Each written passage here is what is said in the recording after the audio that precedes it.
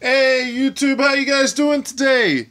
So guys, I'm gonna start following this Beyond Skyrim, okay? I do know of the mods, the mods that are coming through about Beyond Skyrim, giving us more places to explore outside of Skyrim within an actual Elder Scrolls game other than just Elder Scrolls Online, and it's called Beyond Skyrim. You only get access to the first part of the mod on Xbox and PC. It is not a PlayStation mod. I'm sorry, guys, but I believe it's because PlayStation can't handle it, or it's because you guys have a lot of regulations. Remember, where PlayStation comes from, Japan, mods are illegal.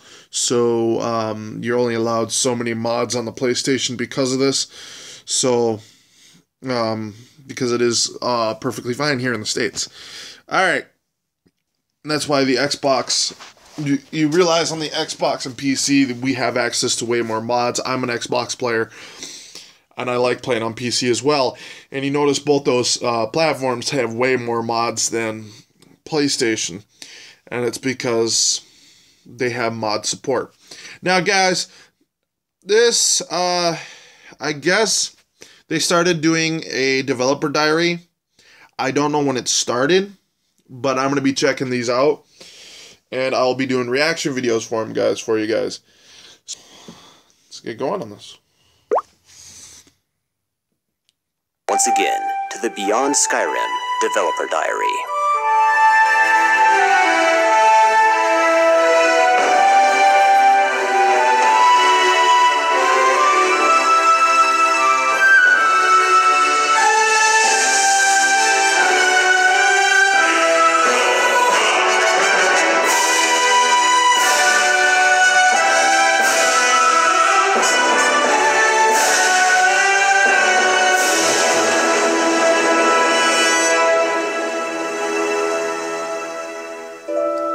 Has been hard at work following the announcement of the New North, building the harsh archipelagos of northern Morrowind for you to explore. Significant strides have been made regarding furniture, food, harvestables, and other details necessary for bringing life to the alien province. Progress has been made regarding new animals and monsters which can be found in this strange land.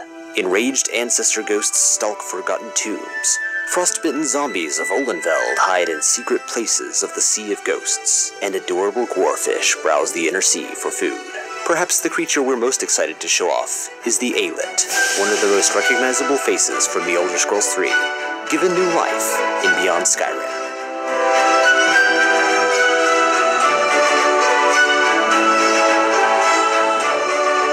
Attentive ears should be able to recognize the tune currently playing as The Road Most Traveled, one of the most distinctive tracks from the Elder Scrolls 3. Our composer Eric Gordon has been working on reintroducing some of these nostalgic melodies to Morrowind to supplement his own original themes. Over in Iliac Bay, things have been moving at full speed in the landscaping department, with lots of work going on across Hammerfell and High Rock. Most noticeable is the overhauling of biomes included in their pre-release area. 5 have been completed in the last 3 months, with many more on the way.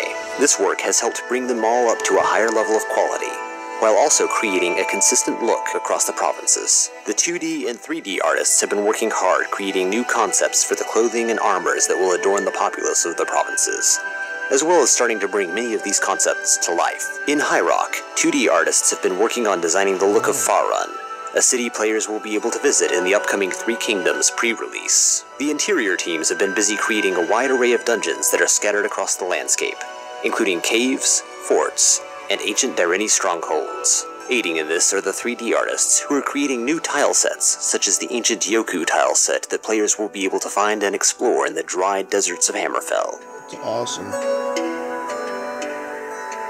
Now we move from the dunes of Hammerfell's deserts to the rocky outcrops of Elsewhere, where their concept artists have been busy working hard to create the atmosphere of the various regions of the Khajiit homeland, and some of its most notable locations.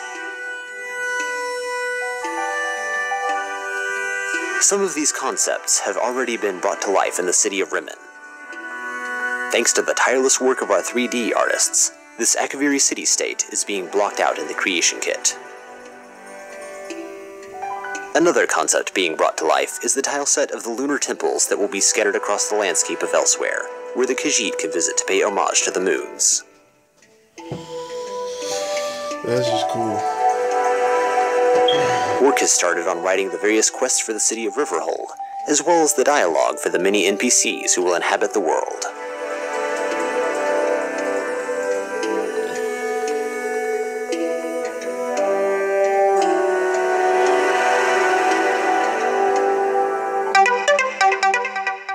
Oh, come on!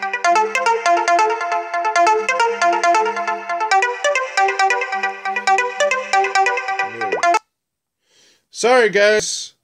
That's extremely rude.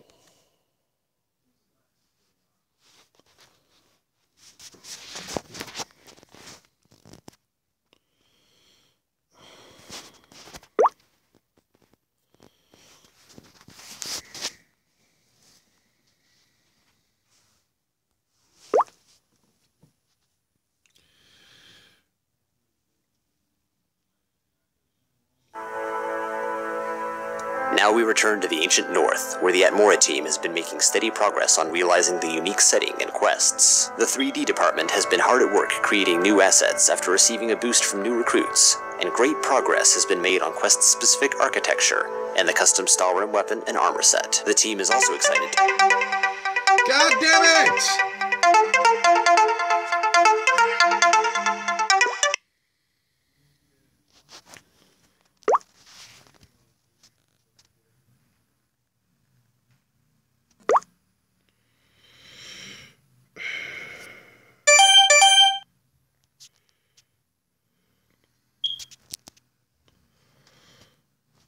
Again, guys, sorry about that. My mother is being fucking rude as fuck right now. Trying to do this reaction video for you guys. It hasn't been interrupted twice. Back to the video, guys. Sorry about that.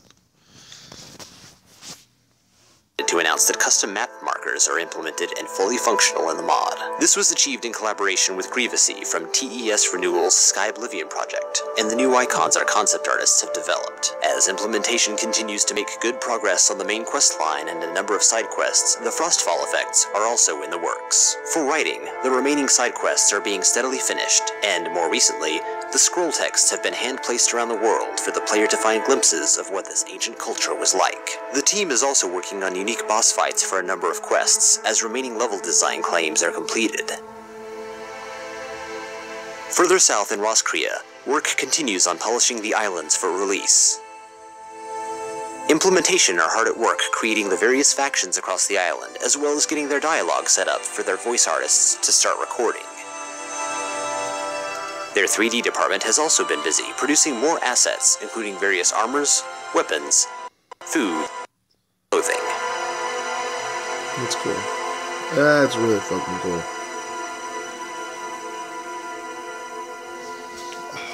Recently, they have been working hard on improving Crane Shore, the major Imperial settlement in Roskria, with a major landscaping pass to bring it to a higher quality. I have a feeling Crane Shore will of course be the first place in Roskria that the player will set foot in, and it's important that the city give off the impression we want. These islands are an alien land of strange customs and long-forgotten ruins, and Crane Shore is the last bastion of Tamrielic civilization there is. The true end of the world. Finally, to the heart of Tamriel, Cyrodiil, where a large focus has been placed on Breville, with most of the writing being completed and made ready for implementation. So been a big focus on the interiors, many of which are now completed and ready to receive their inhabitants. The local area is also getting another landscaping pass, making use of newer assets. Landscaping is also getting on with Blackwood, creating an endless swamp that the player will be able to get lost in. Kvatch is also coming close to complete, with the last few quests being implemented, allowing us to take it to the next phase and begin voice acting for the various denizens who make the city their home. The art team has been busy working on the various concepts of clothing and clutter, as well as our team of 3D artists, bringing them to life for clothing, armor, and weapons. This is just a small look into the work our teams have been working on. So if you'd like to see more, don't forget to join our Discord server. I definitely and if you have the skills, please do consider joining up. We are always looking for dedicated writers, artists, level designers, and voice actors. So if you're interested, please fill out an application form on our website. We hope you've enjoyed your view into Beyond Skyrim, and we'll see you in Tamriel.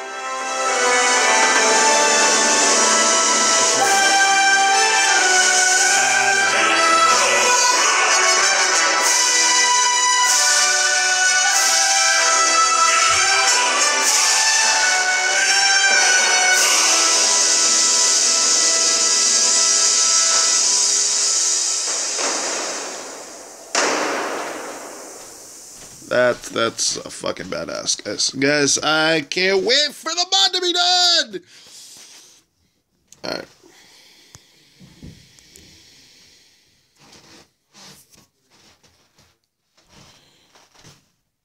One second, guys. Heresy. That's what you get punished for. Not for being part of the resistance. Well, thank you guys for watching. Don't forget to check out my other YouTube videos. And don't forget to push that like and subscribe button. And also push the little bell for a reminder. You guys have yourselves a great day and stay frosty.